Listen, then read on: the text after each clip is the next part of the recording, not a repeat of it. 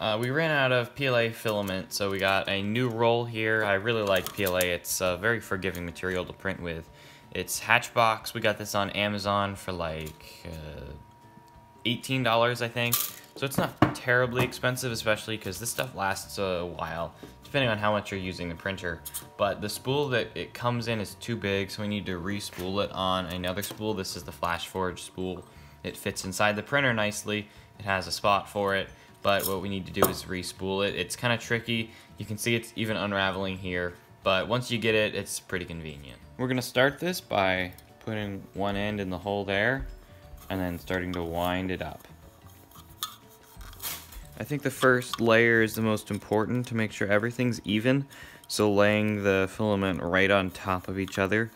This will get easier as you get more layers in, but the first layer's trickier, but it's important. It's important that the first layer is nice and straight because we don't want everything to start out getting tangled.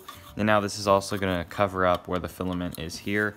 Make sure that stays in place. It works nicely to put the filament on its side, so as you need more, it just comes out. It doesn't roll all over the place. Now I have the first layer done. We're going to go ahead and move into the second layer now. As you wind it up, it'll start to get these twists in it, so we're just going to need to untangle that. It can get a little bit tricky, but you might just need to spin the spool. As you're rotating it, you might start spinning it and twisting it, and this is the product of that. So at one point we had a jig where you had a roll here on its dowel and then a roll here, and then you would spin a knob and it would just transfer it over.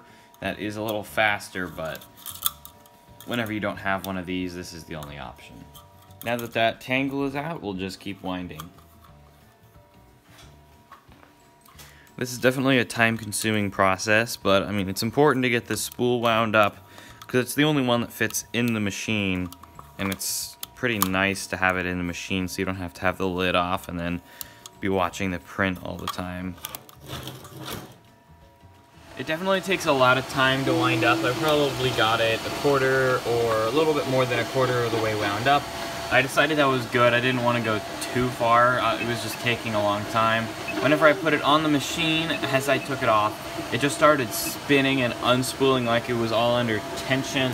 So you can see all this is really loose now. But I don't think that's a problem. I think it'll still unspool just fine. This is better than what we had it before. We had to have the line going out here and then have the spool sitting outside of the machine, and you have to check it, make sure it was loose periodically.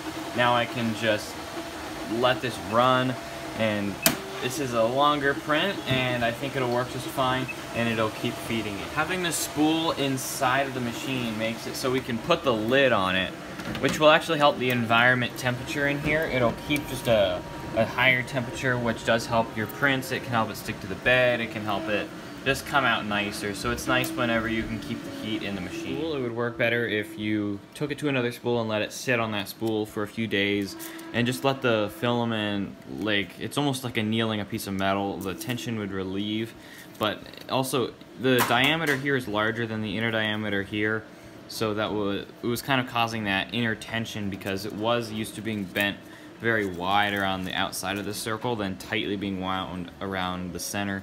So there's a few things that really made it build up tension, but it sort of worked. I mean, it works now. It's just a little loose. It's a little different, but it does work. This Hatchbox PLA filament's been working great. So make sure your printer settings are correct in your processing software.